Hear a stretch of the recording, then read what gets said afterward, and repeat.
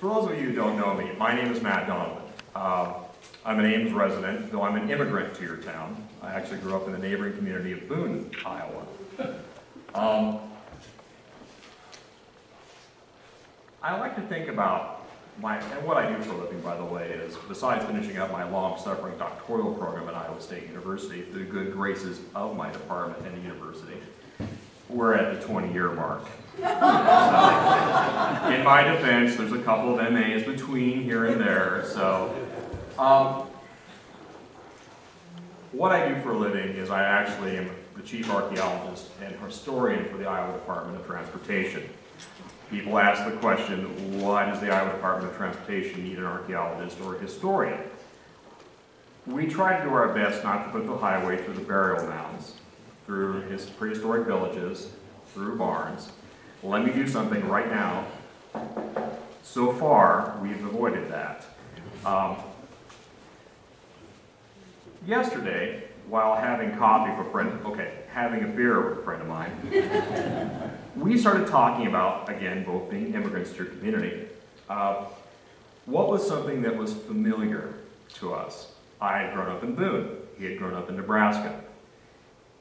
And that was the railroads.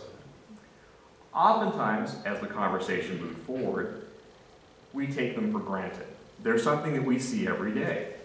And I have, and I'll talk about this towards the end of the lecture, a fairly strong heritage with railroads. It's what brought my family to Iowa. I think it's interesting how we look at railroads and think to ourselves, well, they're there. We hear the Union Pacific roar through town. And for some of us who can remember back then, we heard the Chicago Northwestern roll through town. But oftentimes we find them annoying. Many of us have been cut off between north and south, and we've had to wait for trains. Right here, I have cursed out the railroads, waiting to get across to the Department of Transportation, which in its own way is kind of a weird cycle. But yet it makes our history in our community. That because, to be honest, as I'll talk about as we look at this, there is no Ames without railroads. I think this is a very interesting photo, stolen off of Google on the internet. If you look in the back, you'll see two trains. Of course, what's unique? It's a steam engine. But what's on the Chicago Northwestern track? A freight train and a passenger train. It's very, very rare to see that now on our route. Anyone know where this location is? You Ames historical people, it comes off of your site. That's right, exactly. I think it's a good example of showing the relationship between the community and the railroad as the railroad moves forward and settles in. I like to think about something. A number of 19th century historians, by the way, I'm getting ready for field exams in September, so I read a lot about 19th century historians, talk about there's two times in American history in the 19th century. There is the time before the railroad came, and there is the time after the railroad came. And in our case, after the railroad was Ames, Iowa. A clue to our story. I forgot to bring my laser pointer. What is that? That is a water tower and a railroad track. Why does Ames become Ames? Water. Exactly. Who is this individual? Amesians? Oh, Ames. Why would a senator from the East have a town named after him along a rail route? It was a friend of Blair's, and he was an investor in railroads. There was a time in this country, believe it or not, where corruption, perhaps, patronage, was a little bit more tolerated. If you, for example, were a major investor in an industry, and yet you also control major influence on the policy of the country in developing the industry, it was okay. Years later, again, Oaks Ames deserves his own lecture. I hope someday, I've actually had individuals who know a great deal about him. We'll talk about he'll spend the rest of his life dealing with that concept of scandal. Towards the end of his life, he writes consistently, "It wasn't my fault." There's another statue made. And it makes sense in many ways as we look through the history of a town and looking towards, well, why the town is named who it is. we want to find out why the town came to be, and John Blair is critical of this. John Blair was born in 1802 and passed away in 1899. He was, very much his life spanned at the 19th century. He was born in New Jersey to Scottish immigrants. And at one point in his life, they asked Mr. Blair, who didn't graduate past what we call 5th grade, why he didn't pursue an education. And he said, well, I have a family of about 7 people, 7 siblings. And there was enough education, I thought, spent on them, that I decided that I would instead become rich. Blair was very much, perhaps, the product, and I would oftentimes say an example of being industrious. He was someone who, as a youth, would catch rabbits, skin them, and sell their pelts. I think it's 16 for 16 cents. And he built up a small fortune. And then he worked for a retail company, a merchant. And then he bought the merchant store. And then he bought another merchant store. And then he expanded. And he kept expanding. And he learned the power of political patronage. He bought into coal. He bought into rail. And he, in many ways, was becoming sort of the example of, well, we oftentimes call them robber barons in the 21st century. But the truth is, Blair was very charitable. He built towns. I think this is interesting. This is Blairstown, Iowa. Have any of you ever been there? It's over in Benton County. It's, of course, along what? The railroad. This is Blairstown, New Jersey. Named after Blair. It's built along the railroad. Blair became, because of his interests in industry, it was only a matter of time before he became involved in railroad construction. There's a historian that once said, again, all those 19th century historians I'm reading right now, that had England not come up with the steam engine, the railroad, we would have, because it was perfectly well set for the Americans.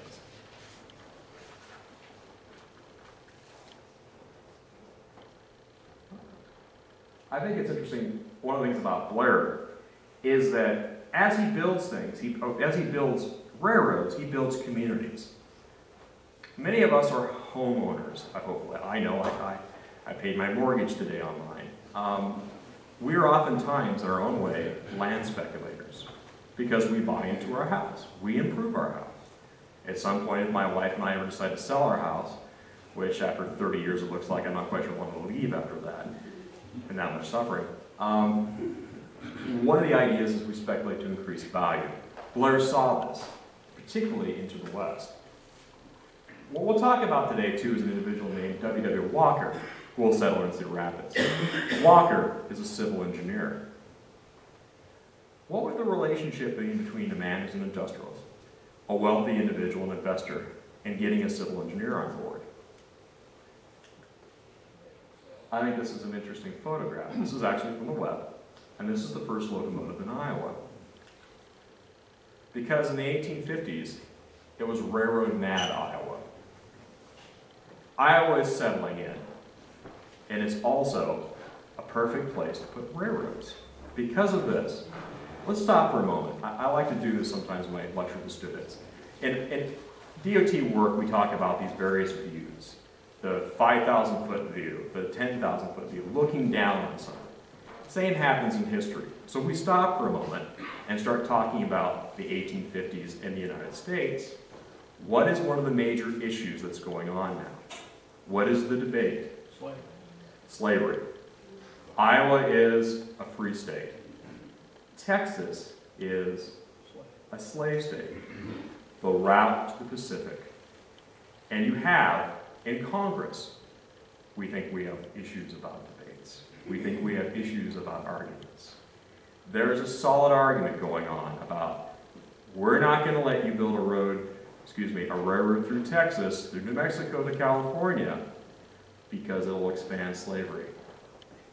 We're not going to let you build a road through Illinois into Iowa, into Nebraska, because it expands free states. So you have this debate rolling ahead.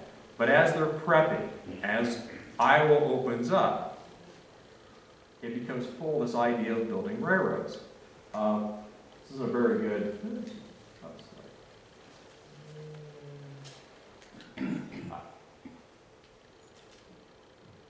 The first railroads to be built in Iowa are on the Mississippi River.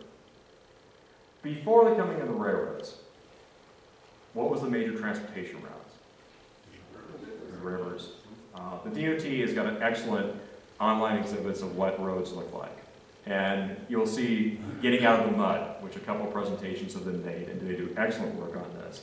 We'll show the roadways. Well, imagine them in the 1850s. Wagon routes, they're a little more than trails. But it's the rivers that are critical. And as part of that, of course, we have the Missouri River, the Missouri River we want to reach, and the Mississippi River. And these are building up railroad systems because the idea of bringing what into town, the river, commerce, agricultural products. But at the same time, I want to say something the Iowa DOT would like you to know right now. I am not an engineer. They will remind you that don't ask Matt engineering questions. He'll make up something. Iowa is good for building railroads. What are we lacking that stops them? Mountains. Now, we do have our bumps. We have our valleys. But for the most part, I'm not saying we're a flat state, we're a state that's concurrent to the building of railroad systems. So as we approach Railroad Mad Iowa in the 1850s, our friend Blair comes to Iowa. And he comes because of an invite from his friend, Abraham Lincoln. He attended the National Convention of the Republican Party, and he decided to go on a sightseeing trip to see Iowa. And when he came to Iowa, they said there was no perfect man that could take on the challenge and the money of going after and creating these routes. Iowa also. Have you heard "Go West, Young Man"? It's not about Montana. It's not about California. It's actually written about Iowa City because it's the gateway to the West. And in the 1850s, there are a number of people that say this is the gateway to the West because you can run this route to one central location, and that is Council Bluffs. Remember, Abraham Lincoln visited Council Bluffs at one point with his friend, who we'll know as General Dodge, and talking about the building of a railroad. Blair shows up at the age of 62 and starts the process of taking over railroads, or starts the process of building a railroad. I like to show this. This is the Iowa Rail Land Company. If you're going to build railroads, if you're going to invest in railroads, what three things should you have controlling interest in? Buying the land, building the railroad, running the railroad. Blair shows up and makes it a point to get controlling interests over as many of the rail companies as he can, particularly the route through the central part of the state, which we know now as the Union Pacific Line, which at the time was known as the Cedar Rapids, Missouri River Railroad Company. And if you look, who's that? That's John Blair. He's guaranteeing your investment. This is actually a part of this is a photograph from Davenport, Iowa, in the process of building the railroad. There are a couple of things where maybe it was luck, or maybe it wasn't. But when Blair shows up in Iowa, he needs a couple of things. He needs material, ties, rail. He also needs a good civil engineer. We just met Walker. He also needs labor. I have a friend of mine named Chad Hauser, who I hope one day will come talk to you. And he'll tell you about the great Ponzi schemes of creating a railroad company. I'm not giving you guys any ideas, but it's masterful in the idea that you have to have investors. And oftentimes you're selling to investors that have never seen Iowa. They have never actually, in some cases, they have not been in the United States. You see where you're getting this money to build rail, and you need this profit. Something happens. When everything is getting gauged up, imagine those staging ideas in Clinton, Iowa. There's a rail company. And all of a sudden, somebody out east takes all the money and runs. What does he leave behind in Clinton, Iowa? 2,000 Irish immigrant laborers who had showed up to work on the railroad. And then John Blair shows up and says, well, there's my labor force. And starts the process because he comes in to save the railroad. Or he comes in to buy out the shares in the railroad. Railroads and building railroads is a busy and hard process, particularly in this period of time. You have to build a grade. Again, disclaimer from the Iowa DOT, Matt is not allowed to build grades. Okay? But the idea is, again, to put a place to put tracks upon. This is actually a picture from the American Civil War. And of course, again, you have to build structure and infrastructure. In this case, the idea is developing a route. Now, we're in the 1850s, but we're heading in the 1860s. Blair shows up here, and in 62, he gets the railroad built to Cedar Rapids. And then, after 62, he makes the push to the west. And that's where you have towns like Blairsburg that pop up. But also, as we've talked about, what do steam engines need? They need coal, and they need water. And as you're moving along this route, you also have encouragement by the federal government to give you grants to build railroads. We'll give you a bunch of land. You can buy cheap from us. Blair is all about buying cheap. Blair purchases land, and as he's moving forward, he begins creating communities.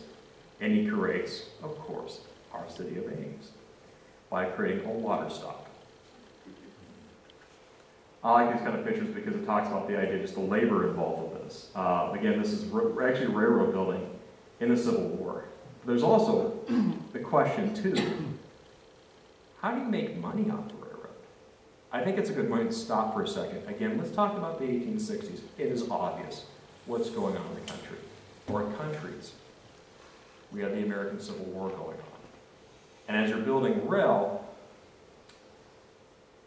how do troops get to Keokuk, our jump point? Wagon, walk, river.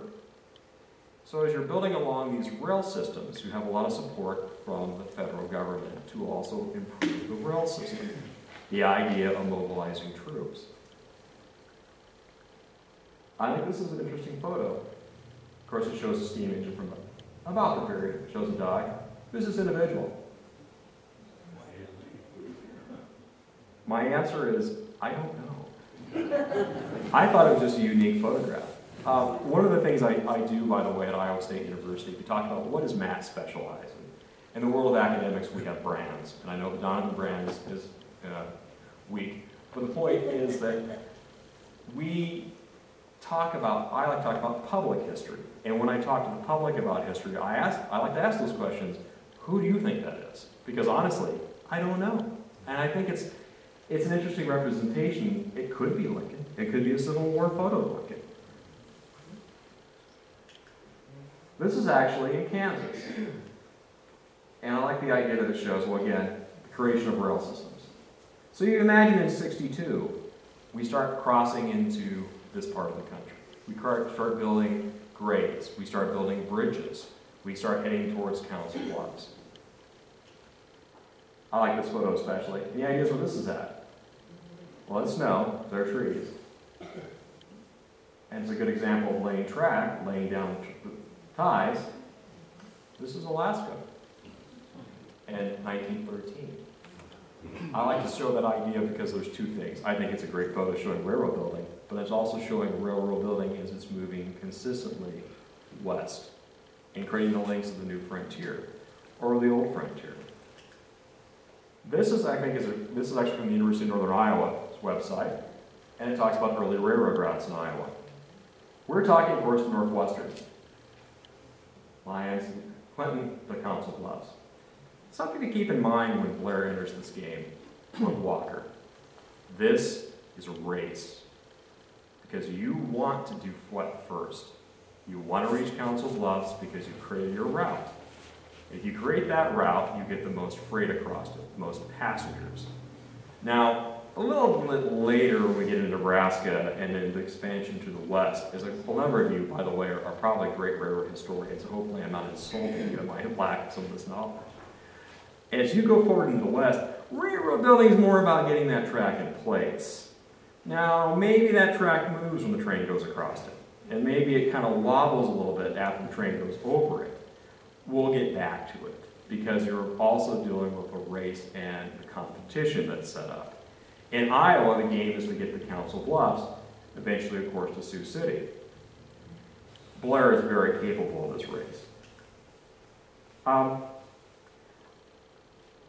One of the elements that I'd like to talk about, too, with the creation of railroads, is that as we think about the development of transportation systems, and we have our character John Blair who's out there. Blair is an all-encompassing one-stop monopoly. He goes out with John W. Walker, and they begin talking to the public. Because this is actually a great example of John Blair in action. He's 62 years old. He brings along his base of command is a rail car pulled by a steam engine.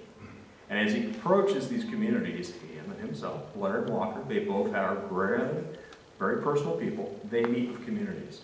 We can imagine being farmers here in central Iowa, here where the city of Ames is, and he would meet with us. We would meet in some sort of location, whether it's a town hall or a courthouse, and we talk about what the railroad will mean to you and what you can do for the railroad. I showed you a while back an investment certificate showing John Blair who's guaranteed. I would like you, the citizens of the future community of Ames, or the community of Nevada, or, as we'll talk about in a little bit, the community of Boone, to provide money. Make an investment. I will bring your railroad through your town. Now, that's an interesting sell, isn't it? Because you're thinking, well, hold a second, you're going to show up here, shouldn't you be giving me money? Oh no, I own this land. Check your parcels. I'd like to get to this point. This is actually a misgiver, because the original courthouse in Boone County, Boonesboro, burnt down before this. This is a great story about John Blair and W. Walker. And even though it's not in Story County, I think it's probably we could imagine that our two individuals, maybe with a good vision, conducted. Alfonso Barclay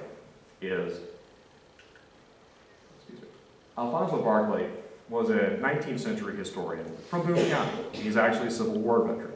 And he writes a story that you can actually find online. I'd like you all to take a look if you'd like, about how Boonesboro lost the railroad station.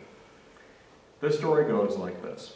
Blair and Walker go to the courthouse of Boonesboro, which is now West Boone. And they have a conversation just like I would have had if I was Blair with you, the citizens of Story County. We're going to bring a railroad, and we're willing to bring you that station to Boonesboro. We're willing to do this, but are you willing to give us money to do that? We should invest together. I'm willing to bring this to you and bring commerce, because the railroads are equally divided. Citizens of Boone have this meeting. Now, there's tea and cake served. There's also coat racks. On one of the coat racks is the coat, long coat, of W. Walker. And in that coat is a roll of paper. It is the map of where the railroad's going to go. Blair and Walker are having the conversation. They're making the sales pitch. And Walker notices they all go for cake, they all go for tea, comes back, that roll is missing. Blair and Walker cut their meeting short, and they hightail it to Des Moines. Why? The next day, they purchased a bunch of land in a place called Montana, Iowa. Any idea where Montana, Iowa is? It's Boone. They are going to run the railroad and establish the station in their town of Montana. The story goes, by the way, the name of Montana was the individuals that were now going to be investing in this part of Boone County, in the town, had a meeting to talk about names. There were various immigrants there, Irish, English, Swede, family names. And Blair accordingly said, well, this isn't 65. I'm sorry, I should step back. I keep forgetting to mention time frames, and I'm sure I'll do well in the field exams this way. But when is Ames established? It's in 64. Next year we'll be establishing our 150th anniversary. Boone will follow us in 65. The rail is being built. It's heading right into Boone County. And they're having this meeting. And the discussion is, well, I want to name it New Dublin, or I want to name it, Manchester, or I want to name it after mine, a Jacobson City. And finally, everyone gets together. Well, I had a relative that was off in Montana territory, and they all look fine. So, Montana, Iowa it is. Years later, our friend Barclay, our historian, Civil War veteran Boone County, gets to have an anonymous meeting with the guy who took the map. And he talks about it. He says, okay, what was that about? He said, well, there was an investor named a wealthy citizen and I made an agreement that we're going to find out that map and we're going to buy some land. And actually, they were ready to go get on the horse and head to Des Moines to make the grant. We opened up the map. Blair and Walker had never an intention of putting it in Bruinsboro. They just wanted to see what money they could possibly write up. Because the geography said that if you're going to build this railroad system, and this is before the Kate Shelley High Bridge, we're going to roll it down to Mongona. But if we arch out, we have a better bed. So we can put it across. And it was also that conversation, did Blair hoodwink everyone? Did he have a meeting with Walker just to say, we can put it through your town if you want to give us some money, if you'd like to buy some certificates. Iowa, after this period of time, the rush goes on to the Council Bluffs. And it creates the establishment. Blair gets there first. He builds the route. And he creates the Chicago Northwestern. He will eventually sell out his shares in the creating of the Northwestern and then the Chicago Northwestern. Blair returns to the east. He ends up at the end of the 19th century, one of the wealthiest men in the country. But Blair is an interesting fellow. He is a high Presbyterian. He believes in charity. He donates land. He also donates money. If any of you have been to Grinnell College, J.B. Grinnell was a good friend of John Blair's. Why is Grinnell where it's at? Because he asked, where are you going to put that other railroad at, John? And he said, I'll put it here for you, J.B., and I'll give you some money to go here. And the idea of helping one another. And that's what Blair will do. He'll give large amounts of money to various charitable organizations towards the end of his life. He believed in that. I think it's interesting to step back and ask yourself, well, what happens to W. Walker? He's a successful civil engineer. He returns to Cedar Rapids. Our friend Barclay actually goes and talks to his family. And he said that, well, John Blair was a character, but my dad always kind of liked him. And it gave him the opportunity to build these railroad systems. And then, of course, as we get to Council Bluffs, where is the railroad going from there? And it's the gateway to the west. I have heritage when it involves the railroad. My grandfather, Frank Donovan, worked in the Chicago Northwestern as a steam engineer before the First World War and after the First World War up until the 1960s when he retired. His father before then had a skill set too, and that was destroying railroads in Georgia for General Kilpatrick and General Sherman. As we get older, we fade in our memory. And my grandfather would talk about as you get older what lightens up your eyes. And his eyes would lighten up when he heard an engine. Because he was a captain of the steam on the Sea of Steel. And I think that sometimes we need to remember that when we're looking at railroads. When we see that train that cuts us off, maybe we close our eyes and listen to the rail. Because very much it's so much part of our community. And I think it's important for us to remember too that if you see trains moving, if they're moving through your town, it shows you the country's work. Ladies and gentlemen, that's my presentation. Thank you very much.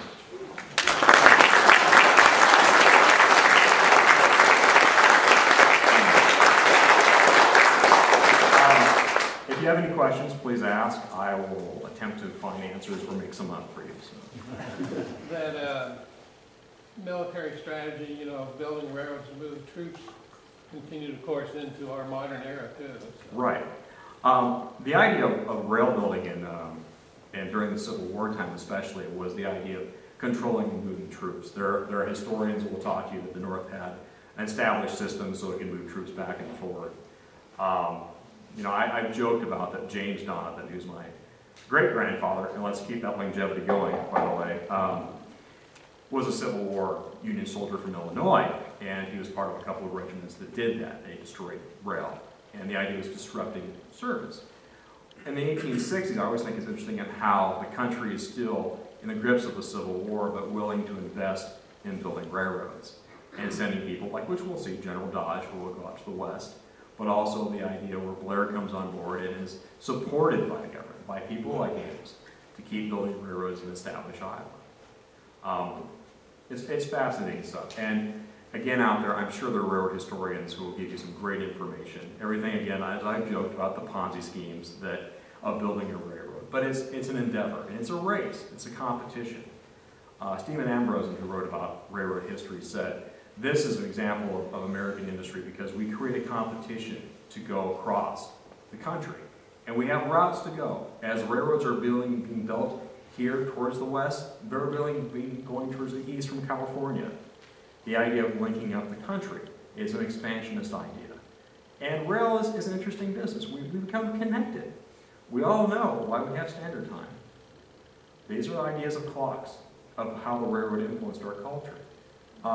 You know, I grew up, again, in Boone County. And so I had the pleasure of, when I was very little, going to the Chicago Western Yard and seeing steam engines, 2 or 3. They weren't going to be cut up, they were going off to museum, but they were on beds on their way out. But there were boxcars there from this kind of era. And it was just the idea of how rail was moving along. Railroads will have tough times. They will have financial crises. They will, as we've seen in our time, where there's been the need to invest and government assistance to keep them going. I think it's interesting right now in my life as a DOTer, I joke as an archaeologist. One of the jokes I always put in the point is that, you know, if you ask me historical questions, I'll say I'm an archaeologist, and you ask me history questions, I'll say, well, you know, I'm an archaeologist as well. I try to sit on the fence, so that makes me probably a good bureaucrat. The point is that, you know, we're getting into kind of the redevelopment of rail in Iowa. We're talking about rail systems that link up Chicago to Iowa City. If you've seen the Railroad Trails project, of course you've seen it. It's where you go out and look at these old road beds. We face a challenge, particularly with our ethanol industry moving forward, where those old routes would have probably come in handy to move ethanol. And so we have the process of rebuilding railroads. It's not as cheap as it once was, certainly, but it's something that we're seeing now.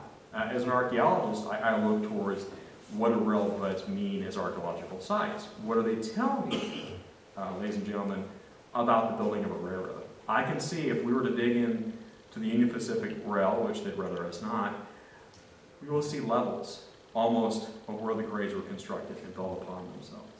And every once in a while you'll find unique things. You'll find rail yards that have been forgotten. I actually have a friend of mine who studies the hobos, the idea of the travelers of the rail, and following their camps and looking at them at archaeological sites and finding those historic elements. You know, what do you find? Again, it's all fascinating history, and we're lucky to have some great historians out there that have written about it. We also have, you know, the internet and the web, which we have a great number of great avocational and professional historians, everyday citizens that are putting up information. You can Google and find great photographs. You can Google and find stories about this stuff in John Blair that I haven't even touched. A quick conclusion. Why did I start talking about John Blair? Maybe I should have kept quiet at Ames Historical Society board meeting. But we have a painting of John Blair. And the question was, well, who's John Blair? Why would Ames, Iowa have it? And I, wasn't really, I was taking some notes, and I started talking about it. I said, well, we have John Blair because this reason, and this reason, and this reason. And then I heard in the back, that would make a great lecture. So either you can blame them or blame me for not being quiet. But in any case, thank you very much, and take care.